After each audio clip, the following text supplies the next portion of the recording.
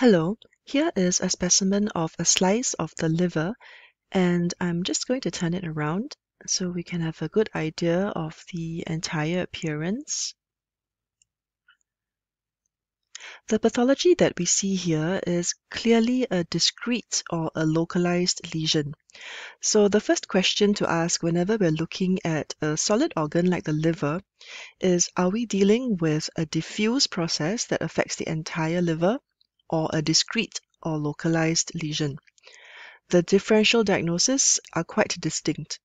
An example of a diffuse process would be chronic venous congestion, cirrhosis, or amyloidosis. In this instance, it's very clearly a discrete lesion. So let's take a closer look. We can see a very sharply demarcated but slightly irregular mass that is very distinct from the rest of the liver parenchyma. The cut surface appears quite variegated with the different colors and different textures. In this region, there is a somewhat spongy appearance, and over here there are some darkish black areas of hemorrhage. And here we have a suggestion of maybe some fibrosis in this paler area. So the most representative appearance is more in these spongy areas and also these areas, and this is a classical appearance of a benign vascular tumor such as a hemangioma.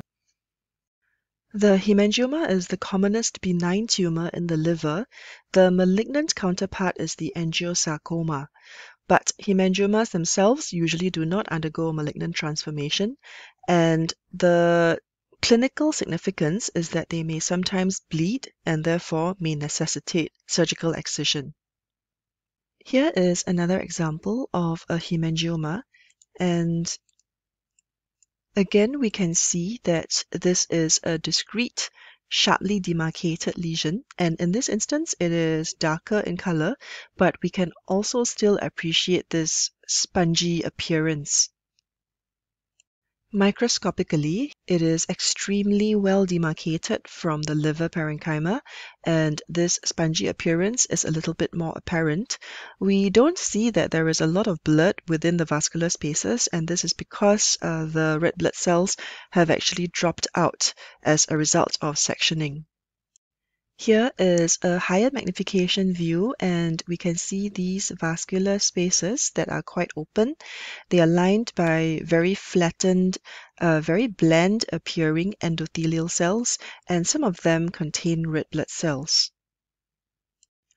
So in summary, this is an example of a benign vascular tumor of the liver. It is a fairly common tumor, and it is a hemangioma.